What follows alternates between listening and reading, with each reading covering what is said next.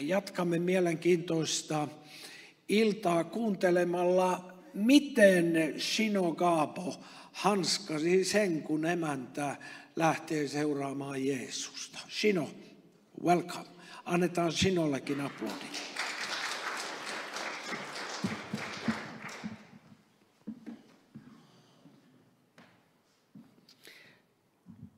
Hi everyone, I'm Shino, married to Shania. Hei teille kaikille, minun nimeni on Shino ja olen naimisissa Shanian kanssa. We are from Somalia, and Somalia is a Muslim country, Sunni country, 100%, they call 100% Muslim. Olemme Somaliasta, sunni-islamilaisesta maasta, ja somalit ovat tavanneet sanoa, että se on 100% islamilainen kansa. So being Somali means being Muslim. If you leave Islam, you left the family.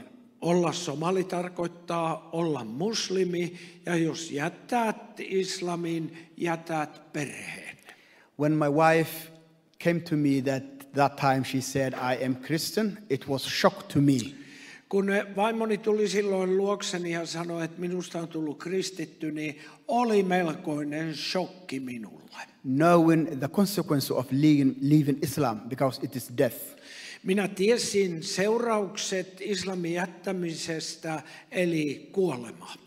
I didn't want anything to happen to my wife and anything to happen to my family. En halunnut mitään pahaa tapahtuvan vaimolleni enkä omalle perheelleni. So I was convinced that I could convince her back to Islam. Ja olin vakuuttunut, että kyllä minä hänet saan niin kuin palautettua takaisin islamiin. Yeah, I just wanted to do my best to take her back to Islam, because we only knew that Islam is the only way for an only religion which exists. Mä halusin tietysti hänet takaisin islamiin, koska meidän tietomme mukaan islam oli ainoa tie. So she grew in her faith by time being. Hän alkoikin kasvaa uskossa. And she started going to church and building up her faith. Hän alkoikin käydä kirkossa, seurakunnassa ja kasvaa uskossa. And the pressure was mounting on me as well, because I didn't do anything yet. Ja minun päälläni niin kuin paine muodostui suureksi vuoreksi, koska en ollut onnistunut tekemään mitään. As she growing in her faith, I could see change in her life as well, in her character and all other things. Kun hän alkoi kasvaa uskossa, niin minä aloin huomata myöskin muutoksia hänen luonteessaan ja elämässä. She became another person, better person of her. Hänestä tuli parempi henkilö kuin aikaisemmin. Yeah, I could see that people are threatening her, calling her names and want to kill her, but she was kind, calm and nice and forgiving. Huomasin, että vaikka ihmiset häntä pelottelee ja kutsuvat järkyttävillä nimillä, niin hän oli niin ystävällinen ja rauhallinen. And for me, it was not only pressure mounting on me, but people were just despising me, scorning me as well. His wife became Christian, and he couldn't do nothing. Ihmiset eivät, muslimit siis asettaneet pelkästään paineita mun päälle, vaan ne alkoi myöskin hyljeksiä minua, että sun vaimos on tullut vääräuskoiseksi. That time we lived together 13 years, and she is my wife and our kids' mother, and we loved each other. She didn't do anything to me. Oltiin oltu 13 vuotta yhdessä siihen mennessä, ja hän oli minun rakas vaimoni, ja lastemme äiti. Mä rakastin häntä. But the wake up Ei call, hän ollut mulle tehnyt mitään. The wake up call to come to me. I had a wake up because the family said, now you are staying with her because you are accepting her. You have two options. Sitten lopullinen herätys mulle tuli siinä, kun perhe sanoi, että sä elät hänen kanssaan sen takia, että sinäkin hyväksyt tuon. Itse asiassa sulla on vain kaksi vaihtoehtoa. Yeah, two options is, as Shania just mentioned, you have to kill her because she is with you, and anyone who leaves Islam must be killed. Otherwise, you have to divorce her or go away from her and take the children away from her. Eli niin kuin Shania sanoi, ne kaksi vaihtoehtoa, että sinun pitää tappaa hänet, koska jokainen, joka hylkää islamin, pitää kuolla, tai sitten sinä otat eron, otat lapset. That was wake up call to me because I asked myself, how can I kill my wife? How Allah want me to kill my beloved wife? Tämä oli minulle herätys, että mitenkä Allah voi haluta minun tappavan rakastamani vaimon. Why Allah wants to destroy my family and leave my wife and take my children away? Why that? Miksi Allah haluaa minun tuhota perheemme, minun ottavan lapset ja menevän jonnekin muualle? As usual, when you have these questions, you have to ask imams or sheikhs. But this time they already said so, but I have to investigate by my own.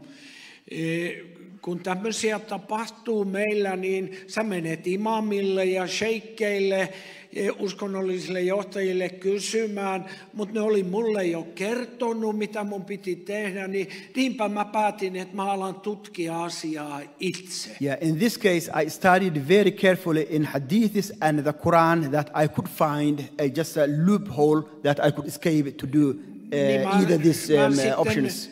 Hyvin niin kuin varovaisesti tai perusteellisesti aloin tutkia Korania ja hadittia, islamilaista perinnettä, niin jos mä löytäisin jonkun porsaanreiän, jonka kautta voisin niin kuin livahtaa tästä. But I couldn't find any. I have to do one of these options. En löytänyt, ja näin jäljelle jäi nämä kaksi vaihtoehtoa. So I had to make decision by my own. Ja mun piti sitten itsekseni tehdä päätöksiä. But I am seeing this is not the right way and this is not a good option. I have to do something else. Mä kuitenkin koin, että tämä voi olla oikea tapa, hyvä tapa, ja niin mä aloin sitten itse tehdä päätöksiä. And then I came to a conclusion I have to abstain from Islam because I cannot fulfill what they asked me. So I said, no, this cannot be what I can believe. Ja niinpä tulin siihen päätökseen, että mun täytyy vetäytyä pois islamista, koska en voi seurata niiden säädöksiä, niin mä vetäydyin. So I started reading the Bible now, and my wife have given me the Bible many times, but I didn't read wholeheartedly that time. I was just looking and searching some kind of argument, but I wasn't reading wholeheartedly. Vaimoni oli antanut mulle Raamattu, ja en mä sitä koko sydämisesti lukenut, mä vaan pläräsin ja yritin etsiä argumentteja, jolla hyökätä häntä vastaan. And one day I was sitting in my car, I was taxi driver, sitting in my car waiting a job. Yhtenä päivänä mä sitten istuin autossani, olin taksikuski ja odotin niin, että joku varaisi auton. I had breakfast, I had a sandwich in my car and I wanted to eat my sandwich. Ja mulla oli sitten aamupala siinä, pikku aamupalapaketti ja halusin siinä sitten odotellessani syödä. So when I opened, I found my sandwich and a little Bible beside that bread or sandwich. Niin kun avasin hanskalokeron, niin löysin sieltä eväspaketin, voileivät ja kas vieressä oli pieni raamattu. That Bible was familiar. It was there. It was handed up there many times. I used to take it out, but this time it was there again. Se pikku raamattu, mä tunnistin sen. Se oli sinne tullut monta kertaa. Mä olin vienyt sen pois, mutta aina se vaan palasi sinne uudelleen. My wife used to do that, and she was thinking or hoping that he will read one day. Vaimoni aina se hinasi takaisin, koska hän toivoi, että ehkä eräänä päivänä. As I was hungry this time, I didn't go for the sandwich, but I went for the Bible. Olin nälkäinen, mutta en kuitenkaan keskittynyt voileipiin, vaan menin Raamattuun. So I took out the Bible and I opened the Bible randomly. Otin Raamatun sieltä ja avasin sen randomilla sattumalta. Then I prayed short prayer, honest prayer. I said, if you are the real God of this world, show something tangible that I can believe you. Niin rukoilin siinä samalla rukouksessa, että jos sä olet tämän kirjan oikea Jumala, niin näytä mulle jotenkin konkreettisesti se. Yeah. When I opened, I came to John chapter 8. Ja kun avasin Raamatun, niin esille nousi Johanneksen evankeliumi 8. luku. I don't know anything about the Bible. I don't know about John. I don't know about 8, but I just began reading. En minä tiennyt Raamatusta mitään, ei Johanneksesta enkä 8 mitään, mä vaan aloin lukea. And first, this chapter, the number 1 till 11, it is a history about a woman who was caught in adultery, as you all know. Se luku jakeeseen 11 on kertomus naisesta, joka otettiin aviorikoksesta kiinni. Tiedätte tämän. Similar history, you can find it in Islam. Ja islamista löytyy samankaltainen tarina. Yeah, and I knew how that history ended up. Ja mä tiesin, miten islamin mukaan se tarina päättyi. The woman who was caught in adultery, she was stoned to death by the Prophet Muhammad. Se nainen, joka islamin kertomuksen mukaan otettiin kiinni aviorikoksesta, kuoli kivitettynä ja profeetta Muhammed oli häntä kivittämässä. So I was curious this time to know what the Bible say about such kind of practice. Ja mä olin utelias, että mitä Raamattu kertoo tämmöisessä tilanteessa. I loved reading it because it was, familiar history to me. Ja mä tykkäsin lukea sitä kertomusta, koska se oli mulle niin kuin tutun oloinen. As you know the history, when Pharisees took that woman to Jesus, they said, this woman was caught in adultery. Moses' law says she must be stoned. What do you say? Tiedätte kertomuksen, fariseukset toi naisen Jeesuksen eteen, nainen otettiin kiinni teosta, niin Mooses on laissa sanonut, nämä pitää kivittää. Mitä sinä sanot? And Jesus said to them, if you read the whole history, any one of you who never sinned, let him throw the first stone to her. Jos luet koko tarinan, niin huomaat, kun Jeesus sanoi näille, joka teistä on synnitön, heittäköön ensimmäisenä kiven. And no one did that, and everyone went from there. Kukaan ei heittänyt ja kaikki häipyivät pois. That showed me that everyone was sinning because they didn't dare to do that. Ja se osoitti minulle, että nämä kaikki oli syntisiä, koska ne eivät uskaltaneet tehdä. Yeah, the woman was left there with Jesus, and he asked her, "Where are your accusers laid?" And she said, "None. They all left." Nainen jäi siihen Jeesuksen kanssa. Missä sinun syyttäjäsi ovat? Ei ole ketään jäljellä. He kaikki lähtivät. When I was stopped there, I was imagining Jesus in the Quran. He was sinless, and he is still there. He could stone her. Why didn't he stone? Mä niin kuin pysähdyin tässä kohtaa, koska Koranin mukaan Jeesus profeetta oli synnitön. Eli hänellä olisi ollut oikeus niin kuin synnittömänä kivittää tämä nainen. Ja miksi hän ei sitä tehnyt? What he did surprised me because he said, "I will not accuse you. Go your way and sin no more." Se, mitä hän sanoi, hämmästytti minut. En minäkään sinua tuomitse. Mene, äläkä tästä edes enää syntiä tee. I loved that, and I've seen life and forgiveness Mä and rakastuin grace. siihen. Mä näin armon, mä näin elämän, mä näin rakkauden.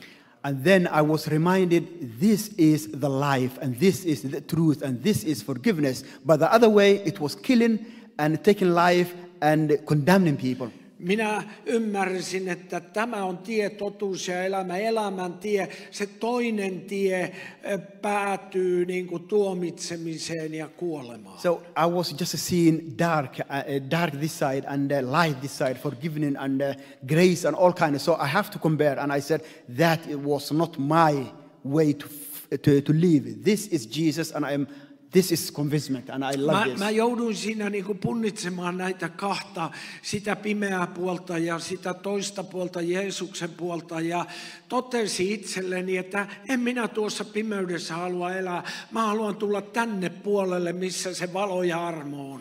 And I wasn't convinced yet, but I wanted to see some more tangible thing. En kuitenkaan ollut täysin vakuuttunut vielä, jotenka mä halusin nähdä vielä vähän jotain erityistä. Because I knew who Jesus was in the Quran, and he was just a human being. And this time I asked him, "Who are you, Jesus?" tiesin, että Koranin mukaan Jeesus, vaikka olikin synnitön, niin hän oli vain ihminen. Ja nyt minä rukoilin siinä ja kysyin, kuka sinä olet, Jeesus?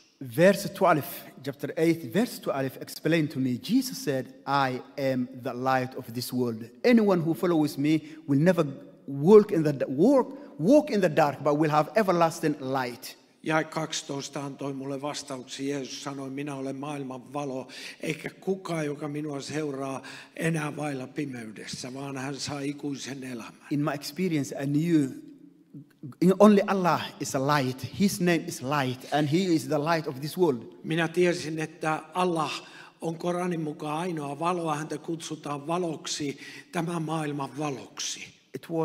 He was there and telling me I am God. Ja siinä Jeesus oli, ja aivan kuin sanoi mulle, minä olen Jumala. I wasn't convinced yet. I was looking something tangible yet. Minä halusin vielä johon tarttua vielä enemmän kiinni. And I came to same chapter, verse 24.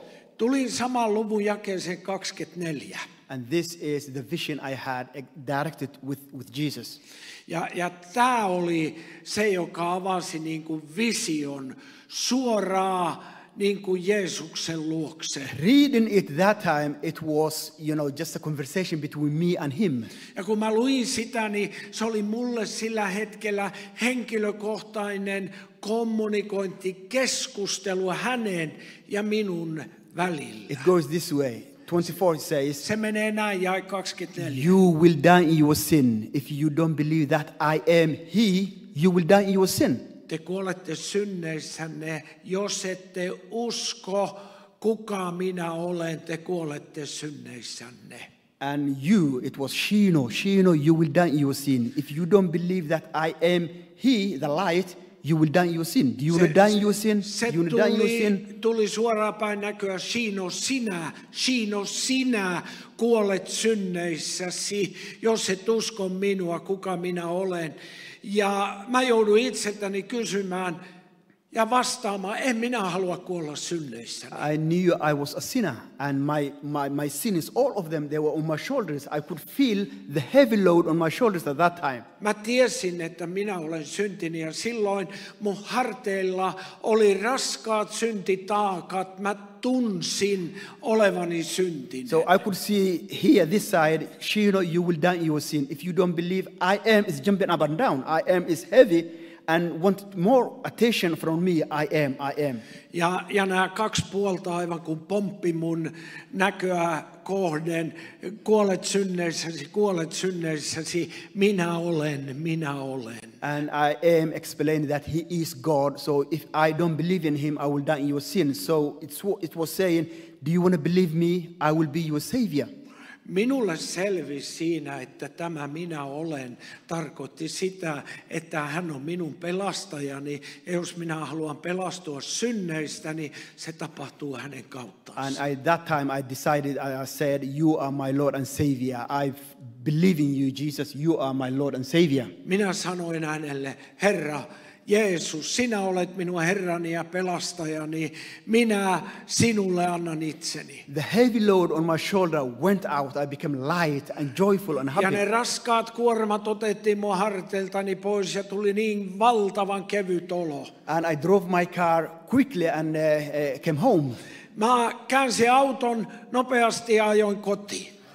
Yeah, Shania was home, and when she saw me, she said, you come early today, and I said, I found Jesus. Shania tuli vastaan ja sanoi, että aikaisinpa ukko tulee kotiin tänään. Ja mä sanoin hänelle, mä löysin Jeesuksen. And she was more happier than me, and she hugged me, and she said, hallelujah. Hän oli enemmän onnellinen kuin minä. Hän syleili minua ja huusi halleluja. She read salvation prayer with me, and I joined with her in the mission. Niin hän rukoili minun kanssani pelastusrukouksen ja niin minä liityin hänen kanssa tähän lähetystehtävään.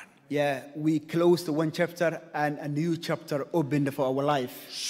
Sulimme yhden luvun elämästämme ja uusi sivuluku alkoi meidän elämässä. Life with Jesus. Elämä Jeesuksen kanssa. But, we wanted to be just a family, Christian family, but he didn't want that. He wanted more from us. Me halusimme tulla vaan tavalliseksi kristityksi perheeksi, mutta Herra halusi enemmän meiltä. As you joined with your wife, now I use you both of you in big way. Ja me koimme, että Herra sanoi meille, että nyt kun olette samalla puolella vaimon kanssa, niin Jumala haluaa teitä suuresti alkaa käyttää. So we have to reach out to our people to tell them the good news. Teidän pitää saavuttaa teidän omat ihmisenne ja kertoa heille hyvät uutiset. Knowing the danger which carries leaving Islam, and the more danger when you evangelizing them to call them to Jesus. Kyllä me tiesimme, että siinä on jo suuri uhka ja vaara, että jättää islami, puhumattakaan siitä, että alkaa niin kuin puhua toisille somalimuslimeille Jeesuksen seuraamisesta. We know the danger, but Jesus promised, I will be with you forever. Me tiesimme vaaran, mutta Jeesus vakuutti meille, minä olen teidän kanssanne ikuisesti. We obeyed and we said, we are here, use us as you please. Me sanoimme, tottelimme ja sanoimme, käytä meitä niin kuin haluat. We started using social media in some extent. Me aloimme pikkuhiljaa vähän käyttää sosiaalista mediaa. At that time, the fruit was so little. Oli hyvin pientä hedelmää siinä alussa. 2016, we went to first conference that we met. We attended. Vuonna 2016 me mentiin ensimmäiseen muslimikonferenssiin sinne Espanjaan. And in Spain, yes. And we met Nilo there. Ja me tavattiin Nilo siellä. When we met him, we shared with him our vision. Jaoimme hänelle sitten meidän näkymme. When we talked, we clicked quickly and we knew this is a wonderful kun me keskustelimme, beginning. niin se klikkasi heti yhteen ja me tiedettiin, mitä tehdä.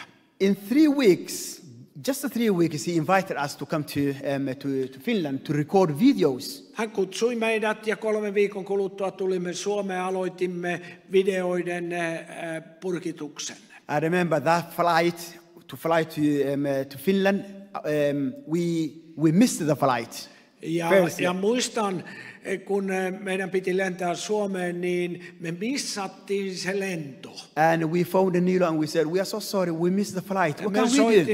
Me soitimme Nilolle, että ollaan nyt niin pahoilla, että me hukattiin se lento, ei päästy mukaan. And he was so determined, he said, take the second flight, don't go back, come. Ja Niilo oli päättänyt ja päättäväinen ja sanoi, että ei kun seuraavaan koneeseen tuutte tänne. And that was beginning of something big. Ja tämä oli jonkun suuren alku. He knew that it is plan from God and no one can stop it. Hän tiesi, että tämä on Jumalan suunnitelma ja kukaan ei voi sitä pysäyttää. So we started that and working with Avan Media, with Nilo, and they helped us in big way to work in social media, internet, and reach out to our people. Aloitimme yhteistyön Avainmedian kanssa ja sieltä saatiin valtavasti apua sosiaalisen median työhön ja laitteisiin ja kaikkeen. So this time, if we look back, we can see how many Somalis been saved. More than 7,000 been saved through our ministry. Nyt kun me katselemme taaksepäin, niin 6 vuoden aikana enemmän kuin 7,000 somalia on tehnyt uskon ratkaisua. Majority of them, they live in Somalia, but we have believers in Finland. Valtaosa näistä asuu Somaliassa, mutta meillä on somaliuskovia täällä Suomessa. And Somali is one of the most hardest people to reach out with the gospel. Somalit on yksi kaikkein hankalin porukka tavoittaa evankeliumilla. But nowadays the Lord is doing amazing thing among Somalis. Mutta tänä päivänä Jumala tekee mahtavia tekoja somalien keskuudessa. Just this week we were meeting in Kerava and we gathered around 15 Somalis. We were there almost.